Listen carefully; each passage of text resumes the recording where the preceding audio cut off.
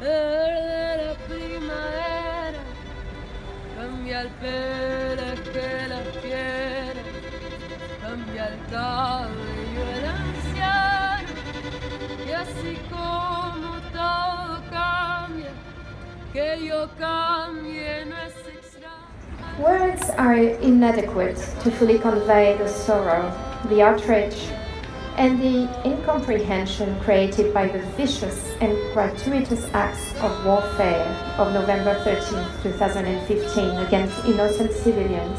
My prayers tonight go to Paris, but also to all human beings. So we're here in Paris last night. We get the news that the angels are on the front of the Age newspaper. We then get news that the police have been raiding anarchist squats, raiding people's apartments and placing them under house arrest. They're arresting people who are organising protests during COP21. So what's happening in the wake of the terror attacks? The right wing, shall we call them, the far right, the extreme right, the hard right, the conservative right, the I'm all right Jack, if there's cops everywhere so I feel safe gang are having a little bit of a field day.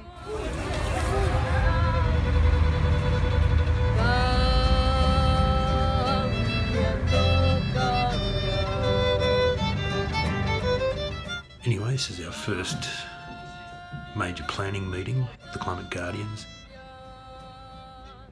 Hi, my name's Nina and I'm from Melbourne, Australia, and I'm here to protest against the Australian government's inaction on climate change. And I'm here as a member of the Climate Guardian Angels. So we peacefully protest and we're dressing as angels. And we're going to be doing that for the next week or two in the streets of Paris. So guys, what happened today? Basically we were approached by the police and they seemed to have concerns about the fact that we were gathering and taking photos and all dressed as the same, in the same costumes. They didn't really seem to know exactly what it is that was forbidden, just that they had a fear. Manifestation, like demonstrations were forbidden.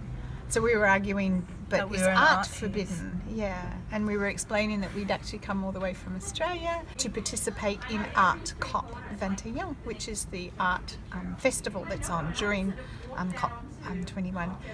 So we were basically explaining that we were legitimate, that we had been invited, that we were officially part of a festival.